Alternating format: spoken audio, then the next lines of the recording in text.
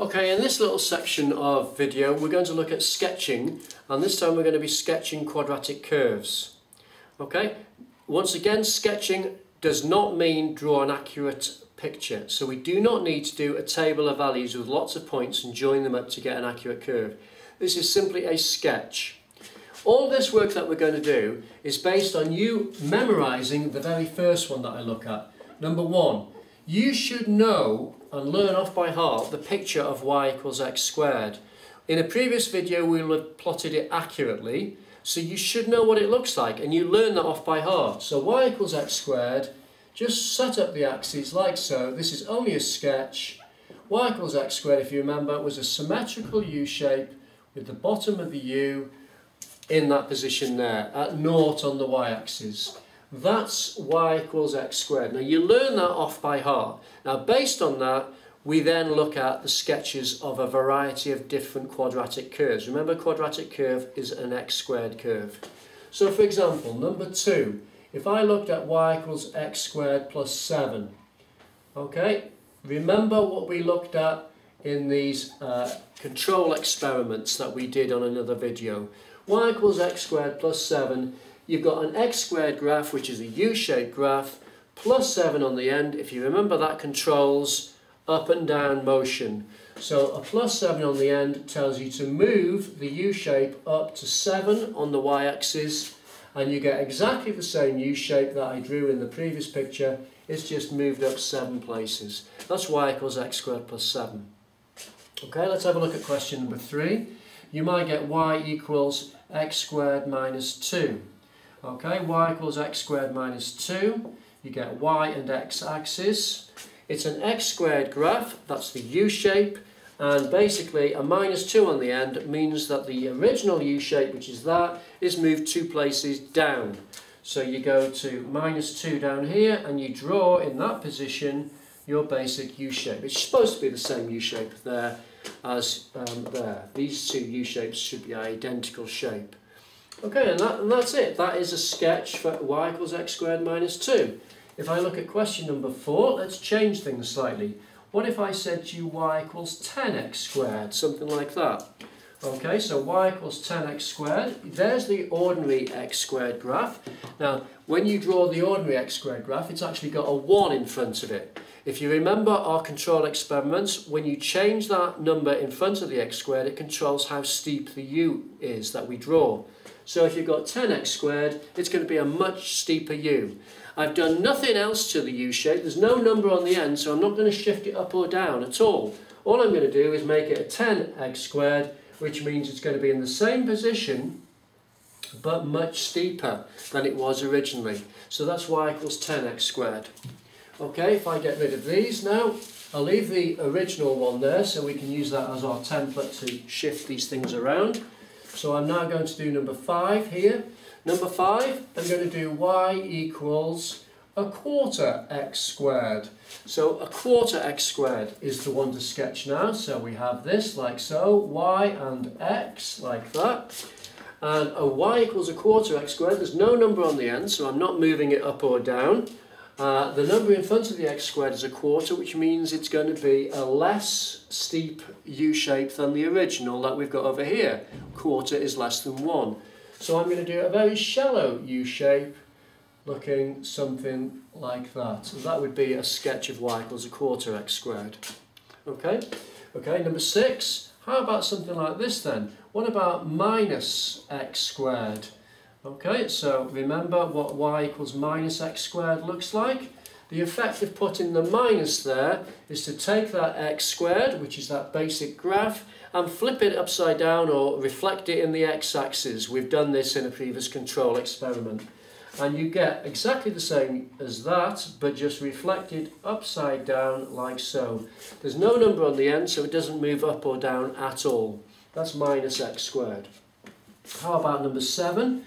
For number 7, what if I did y equals minus 8x squared minus 2? So this time I've got a mixture of things going on. It's an x squared graph, but because of the minus there, it's going to be an N shape, flipped upside down, reflected, just like this one was. It's going to be very steep because of the 8, and I've got a minus 2, which controls the up and down motion of things. So I'm going to do a sketch here, y and x axis. The -2 means things get shifted down to -2 there. It's a negative, so it's an N shape, and it's steep. So we should be drawing it in a steep N shape which is shifted down 2 places. So that's the end of that little sketch, very straightforward. Okay, carrying on, let's just do a variety of these things. So number 8 here, what about y equals minus 1/3 x squared plus 7? So in this particular case, we've got quite a few things going on. I know y and x axis, I know it's a quadratic because of the x squared, I know it's a minus in front of it, so it's an N shape. I know a third in front of it means it's shallow, shallower than 1x squared, so a shallow N shape. And I know the plus 7 on the end controls vertical motion. So you need to move things up 7, and you need to draw an N shape which is very shallow with the top of the N at that position there. So something like that is the sort of picture you'd get for minus 1/3 x squared plus 7. It's only a sketch, it doesn't have to be accurate. Okay, number 9. Okay, how about something like this then? Y equals x minus 1 in a bracket squared. Okay, we've done the control experiment. You should remember that the control experiment showed you that if you've got something in a bracket, like so, and it's all being squared, x in a bracket with a number in a bracket, and that's all squared, that sort of thing is going to take the ordinary x squared graph and it's going to shift things horizontally.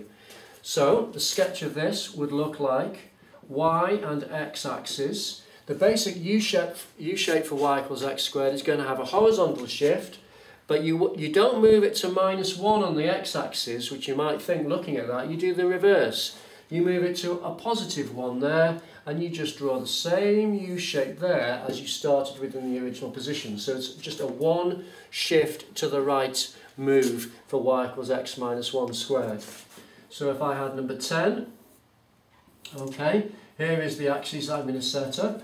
And I'll write down the equation here. The equation is y equals, I don't know, we'll do x plus 3 all squared plus 2. So here's the equation I'm going to sketch this time. You've got a squared, which is a quadratic. There's a plus in front of it, so it's a U shape. There is no sign in front of the bracket, so it means it's a positive quantity. So it's a U shape. I can see it's plus 3 inside the bracket, so the ordinary x squared U shape is moved 3 places left, so I need to indicate a -3 because of that 3 there, 3 left. And it's also a plus 2 on the end, and that controls a vertical motion. So if I put 2 on the y-axis, +2, intersection of those 2 points is there, so the U shape starts there, moves 3 left and 2 up. And you get your basic U shape that looks like that. That curve is moved 3 left, 2 up. And that's the picture for that particular equation. Okay, so getting rid of these, let's have a look at number 11. Number 11, you might get something like this. Y equals minus 10 lots of x minus 1 squared plus 7. Something like that. Okay, so a sketch of this would look like so, y and x axis, a basic U shape. We know it's a U shape because it's a squared, there's x in a bracket, it's been squared, so it's x squared graph, so U shape. Because there's a minus in front of it, however, it's going to become a negative, an N shape, it's going to reflect in the x axis, so I've got an N shape. Because there's a 10 in front of that bracket, it means it's going to be a very steep N shape, and a steep N shape, the -1 there tells you it's going to be moved 1 right, not 1 left, 1 right. And then the +7 on the end is going to tell you it's going to be moved up 7 places. So if I indicate a 7 there. There's no requirement for the scale on the x and the y to be the same, so I don't need to have this an equal division or anything like that. Okay, so if I put the point there, remember what I'm drawing. I'm drawing an N shape, very steep in that position. So something like that would be the picture of that particular curve. I'll do one more and that will be the end of this video. So if I do y equals minus a quarter x plus 2 squared minus 3, if I do a sketch of this particular quadratic curve, I know it's quadratic because of the squared around the bracket, I know it's going to be an N shape because of the minus. It's going to be very shallow because it's a small number there, quarter. Shallow N shape.